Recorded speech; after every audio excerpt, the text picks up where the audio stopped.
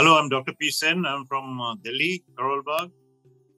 So, on the occasion of World Digestive Health Day 2023, I would like to pass some pearls of knowledge about one most important system of our body, the GI, the gastrointestinal tract, commonly known as digestive system or simply the gut.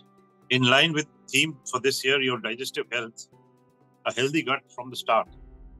Let us talk about the importance of maintaining a healthy gut from early life.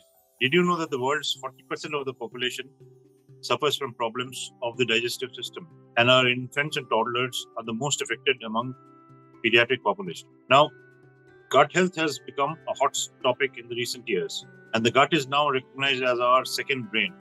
There are trillions of bacteria that live inside our gut. These bacteria play a key role in keeping children mentally and physically healthy and also reduce the risk of illness and disease. The famous Greek philosopher Hippocrates once said, all diseases begins in the gut. This is true in 70% of our body's immune system lies in the gut. That's why they say there's a gut-brain axis. Now they're saying that the gut is a very important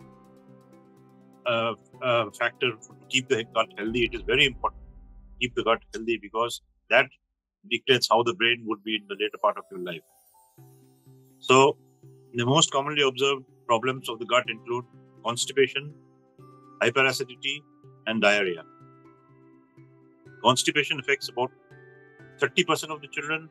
Hyperacidity affects about 20 to 25% of the children, infants in India. Constipation is the most common cause of pain, stomach pain in children, and is often overlooked.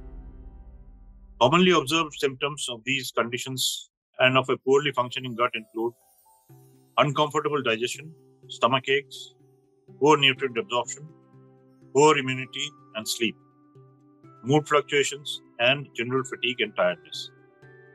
All these can have a detrimental impact on the overall growth and well-being of the children. There are so many ways to boost the gut health and prevent your child from suffering from constipation, hyperacidity, and diarrhea. They are namely, first, what you should do is breastfeed the infant as long as possible, mainly till 2 years of age. Include more fiber in the diet. Cut down on fatty foods. Opt for probiotics.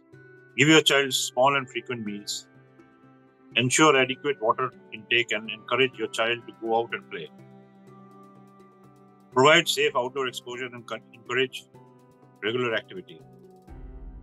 Avoid unnecessary use of antibiotics, as these causes serious problems of child's gut. And finally, immediately consult a pediatrician on observing any symptoms of the digestive problem. So, dear parents, the World Digestive Health Day, on this World Digestive Health Day, let us pledge to invest in our child's gut health to improve their overall health in short term and set them up for good health later in life. Thank you.